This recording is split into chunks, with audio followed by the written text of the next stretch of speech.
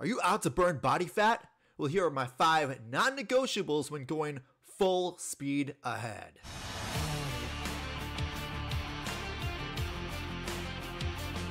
Welcome back to the Hero Sports Podcast, where we help millennial geeks, gamers, and cosplayers live their best, most heroic life and change their world. I am Troy Bushido, trainer and head fitness coach here at Hero Sports Coaching, and I've been a personal trainer for over 15 years. Now, I'm not saying this to impress you. I'm just saying I fucked up many times when it comes to my own fitness and the journey of my clients. I've seen trends come, I've seen trends go, I've seen diets come, I've seen diets go. I've been part of training studios that dictated me do their diet and their program, and they've fucked up people left, right, and center. So I've seen my share of bullshit. So, full disclosure, I'm in a fat loss phase right now. So feel free to follow me on Instagram to see my progress as it's going along, and I'll be sure to do a follow-up vlog of the entire thing when it's all said and done. But I want to get two things right away. I want to get right into the skin of it, get right thick of it, into the thick of it. Bump into the thick of it. My 5 non-negotiables when it comes to fat loss. If you are on a fat loss plan, you're not just out to lose weight, to actually lose body fat. This is what we're going to be going for. These are the fundamentals that will take you there. And every successful diet, nutrition, and workout plan has implemented these non-negotiables in some way, shape, or form. Maybe it's been personalized, maybe it's been stylized. An old mentor of mine said, hey, the trick to repackaging is making old school feel new school all over again. He said something to that effect. But let's do that. Let's go ahead and just distill it down. And as Bruce Lee would say, simply to simplify, down to the very essence. 5 fat loss non-negotiables. Here we go.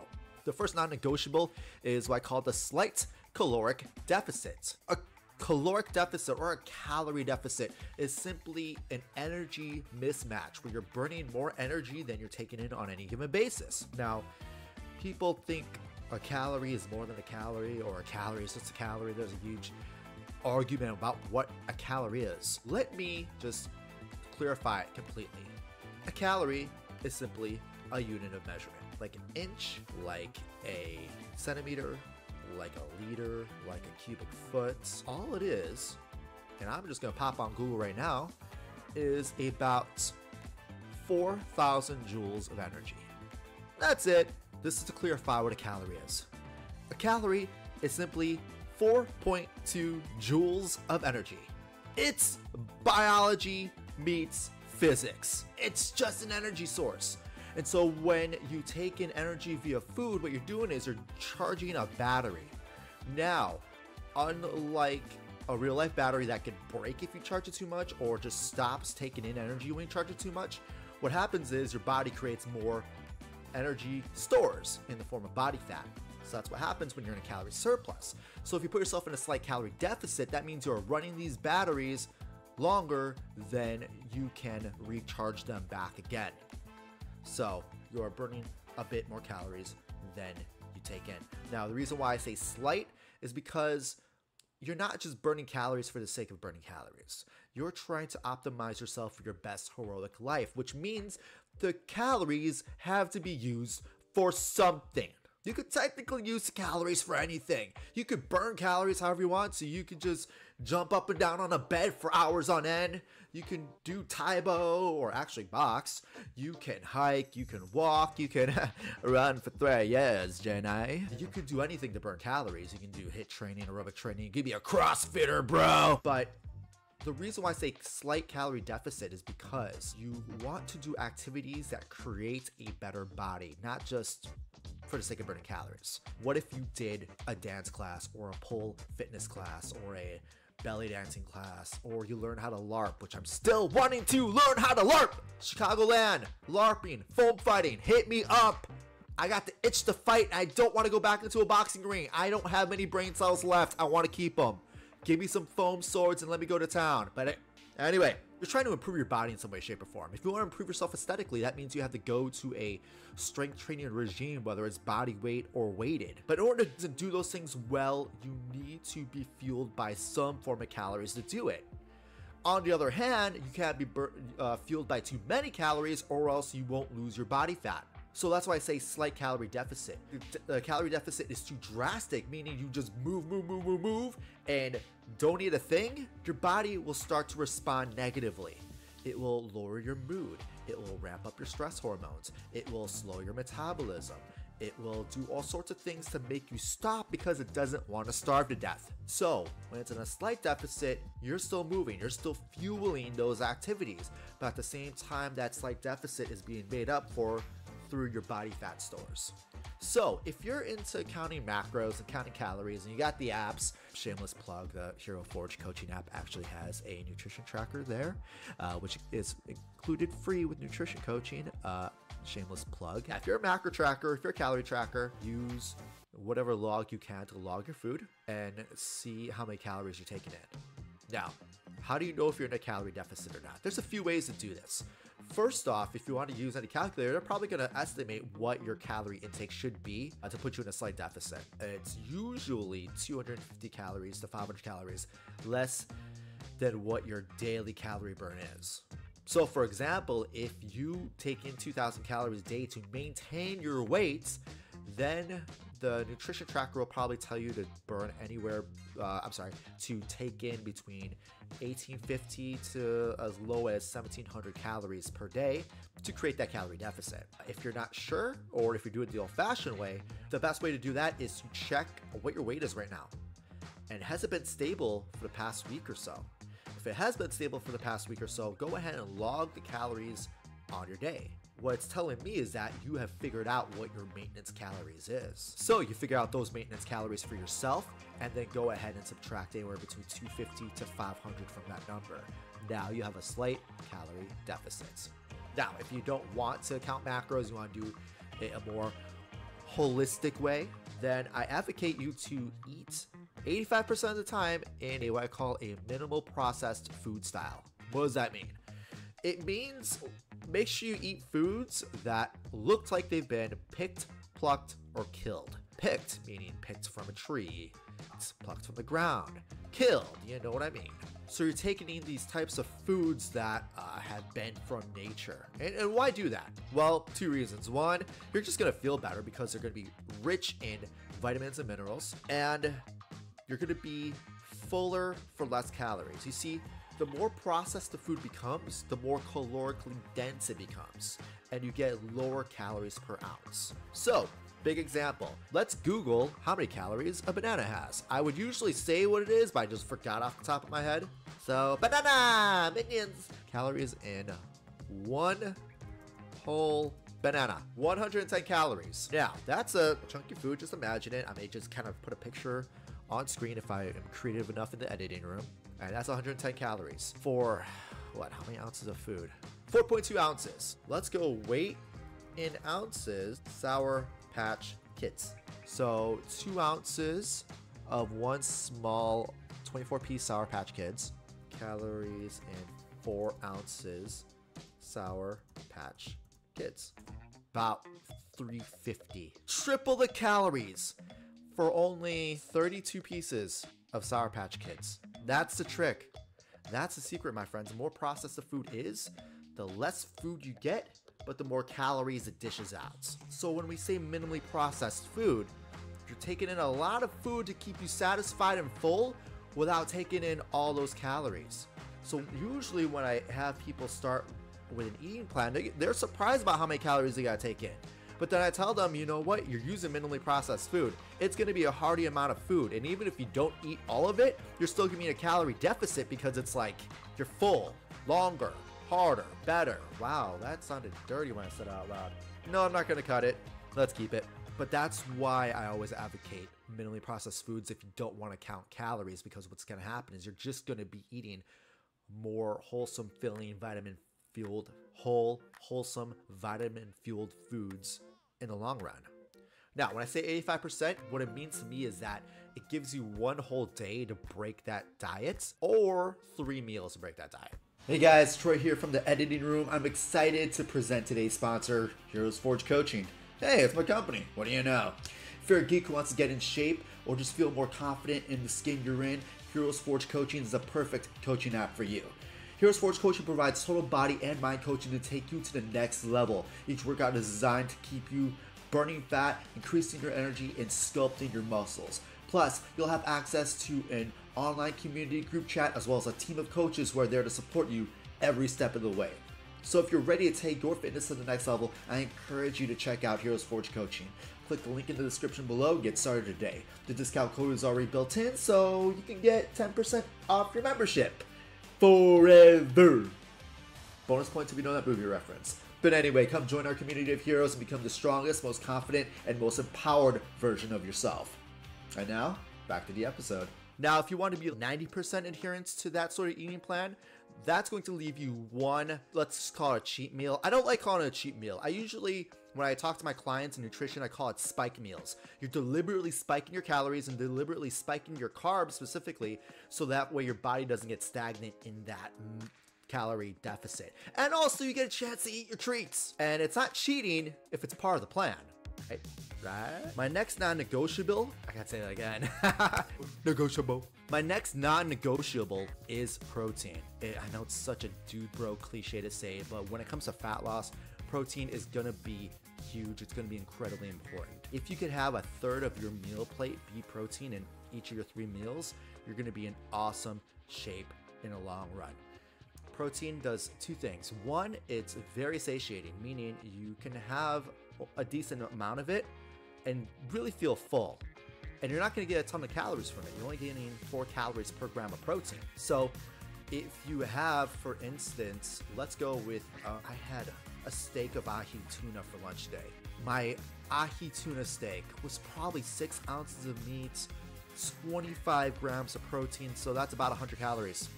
And an ahi tuna steak. And if you don't know what ahi tuna is the same type of tuna steak they dice up and put into sushi. So I'm allergic to shellfish, so I can only have certain types of fish in my protein diet. And so I love ahi tuna. When you sear it, you get that sushi quality tuna. It's so dang good. But yeah, 100 calories for that steak of tuna. It's glorious. The trick is you're also getting nutrients used to build muscle tissue. Now, I'll talk more about strength training and muscle tissue later on in this podcast. Whether your goal is muscle toning or muscle building, to me they're the same. It's just a matter of eating habits. But either way, you're packing on muscle tissue to bump up your metabolism. Imagine this. Imagine you're a car, and you're not a Tesla. Fuck Teslas. Imagine you're a raw gasoline car. Let's say you're a Dodge Challenger, right? You're a V6 Dodge Challenger. I don't know if they make them in V6, but let's just say you're V6, right? And you get not a lot of miles to the gallon. You may get, 15 to 18 miles to the gallon? Now, if you're trying to lose body fat, that's essentially meaning you're trying to lose more gasoline in your gas tank, in your stored energy. So what would you do to a Dodge Challenger to make it burn more gas? You crank up the horsepower.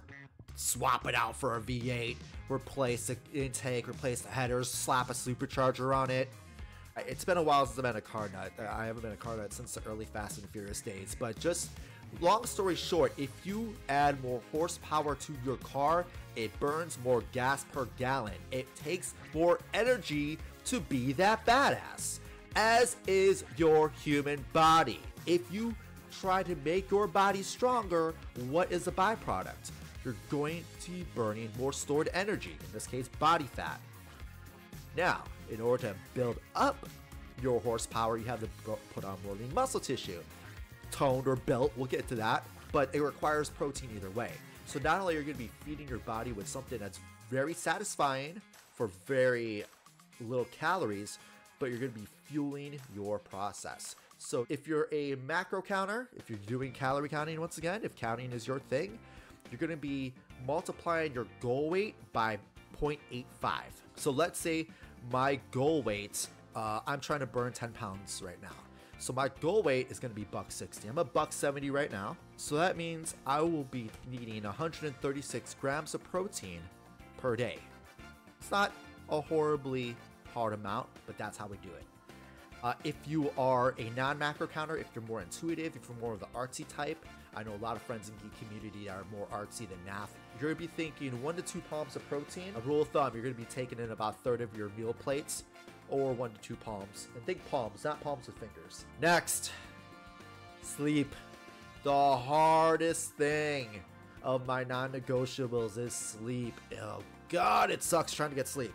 But the closer you are to that lucky 7 when it comes to the hours of sleep per night, if you could crank out 7 hours per sleep a night, you're golden. If you could crank out 8 hours of sleep per night, you are an A+ 4.0 GPA valedictorian. And I say that because realistically, it's tough. Most people get 6 on a good night. Most people get 5.5-ish on a decent night. Most people get 4. You got sleep apnea, you got insomnia, you got stresses, you have so many things. Quite frankly, you have so many factors that are above my pay grade, but if you could do anything at all to improve your sleep, do it. I don't have as much advice for it. I use a sleep tracker on my Fitbit to track my quality of sleep. I have nighttime rituals. I have nighttime rituals and habits that help me get a better quality of sleep. Like I said, I'm not a huge expert. I've had clients that actually had to go on sleep paps and CPAP machines for sleep apnea to ramp up their sleep quality. So that is all customized to you. I wish you the best of luck. My next non-negotiable is courtesy of my good friend Eric Jaws. When I moved, I lost my water bottle. He bought me a new one for my birthday. Shout out to you, Eric motherfucking Jaws. Ironically, you got me a water bottle the color of water. And yes, his nickname is Eric Jaws. So he hates shark jokes, by the way.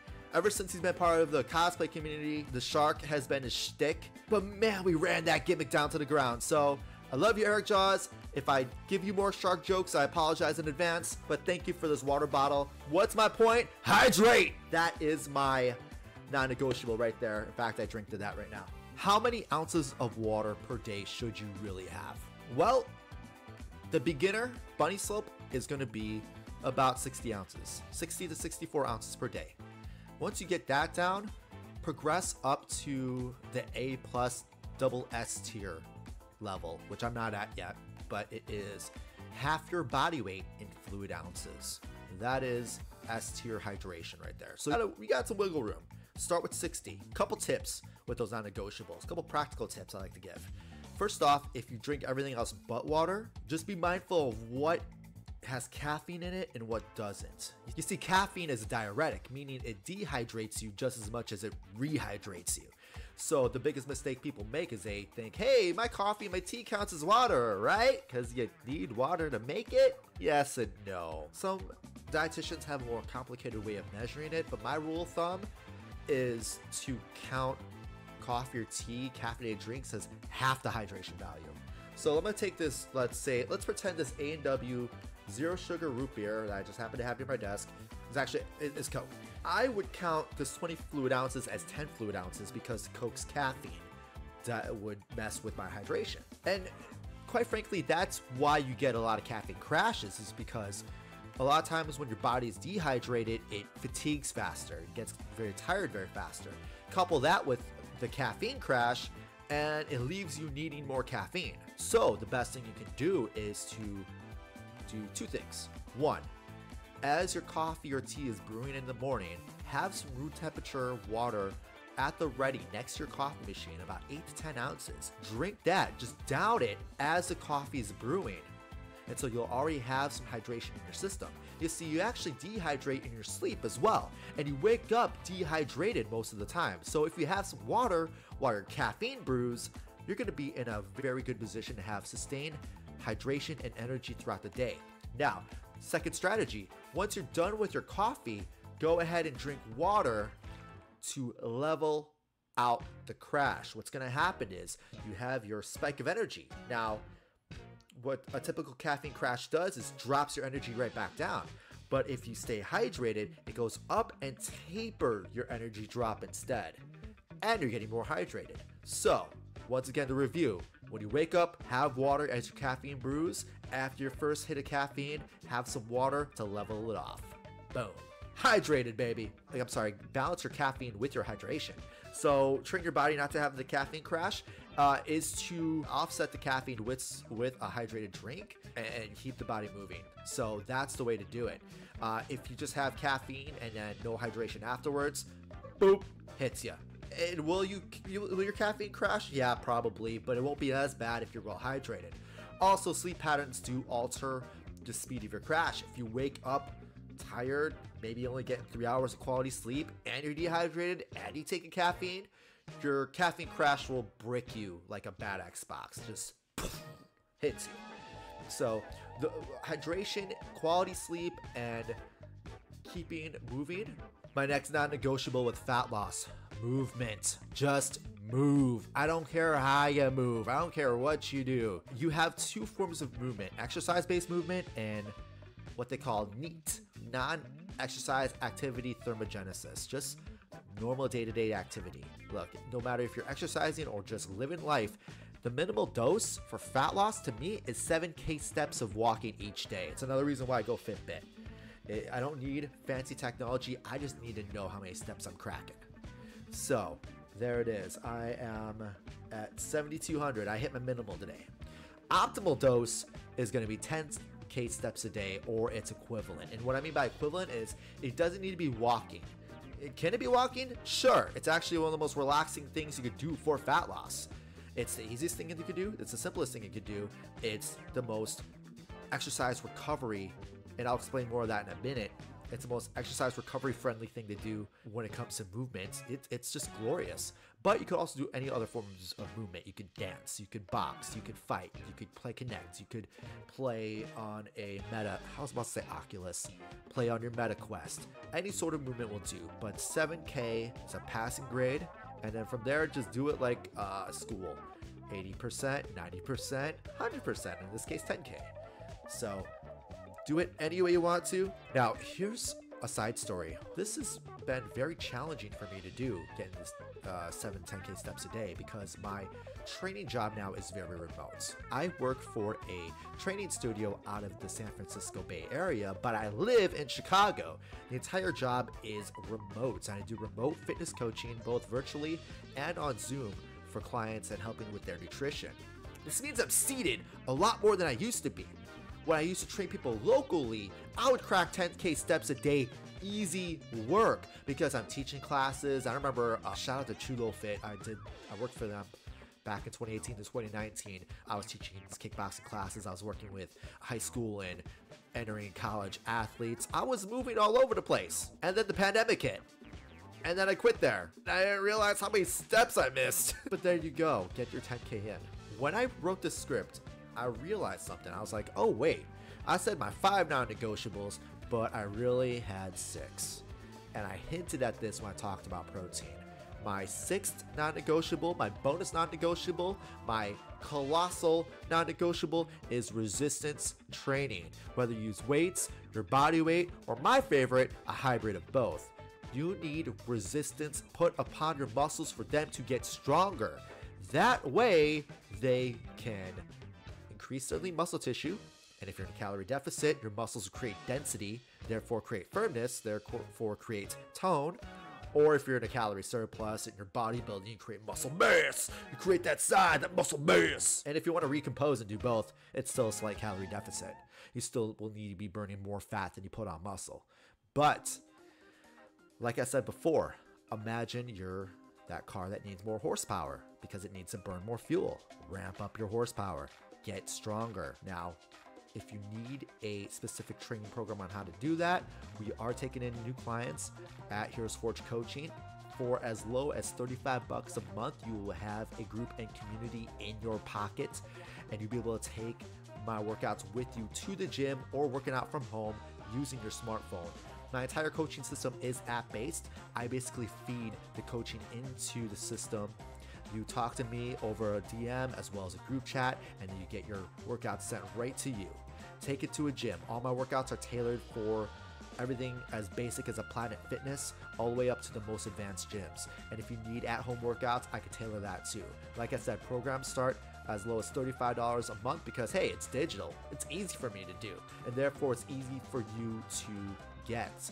Take advantage of how technology has made coaching and training far less expensive. Look, I used to charge $80 to $90 an hour when I worked downtown in the gyms, when I worked in downtown Chicago. You could get my programming for $35 a month and have me answer your questions on demand at any time. And I got your back either way. So, like I said, this is self-sponsored. If you do need a strength training program, we got a few premium programs on the back burner right now. In fact, we're beta testing the Super Soldier program, Captain America Winter Soldier style program. We're going to be having the Spider-Verse program out for those of you looking to put on lean muscle tissue as well as improve your mobility and flexibility for like parkour or athletic sports. We're going to be doing a level 20 Lord of the Rings style workout for you LARPers. We have a lot of stuff on the back burner, but if you want to be part of any of the beta testing of those programs, or if you need a customized program for you, or you just want to join a community, go into doobly-doo. I will have the links for all that down below. But yeah, those are my 5.5 non-negotiables when it comes to fat loss. Every single fat loss plan had that as the basis. They just spun it differently. Les Mills did like a power pump program. Hey, that's resistance training. Meta Quest had, what's that program called? Beat Saber and Taibo combined. My friends are on it. Shout out to you, Amber. You're on it. Supernatural, that's what it is. Shout out to my friend Amber that does Supernatural. I have a couple other friends that do that, but that's movements. Oh God, every diet plan, paleo, hey, I hate carnivore, but Mediterranean, vegan, they all go into a calorie deficit through minimally processed foods. See, every version of some sort of fat loss plan goes through those non-negotiables. Once again, Bruce Lee'd it. We simplified it down to the essence. Look, if you have any questions at all, hit them up in the comments below. And if you had any sort of value or any sort of tips at all, and if you took any of these tips and they felt valuable to you, please go ahead and leave a like on this video. And if you want more podcasts like this, whether I do solo episodes or I have a future guest on, go ahead and subscribe to Heroes Forge Coaching here on YouTube.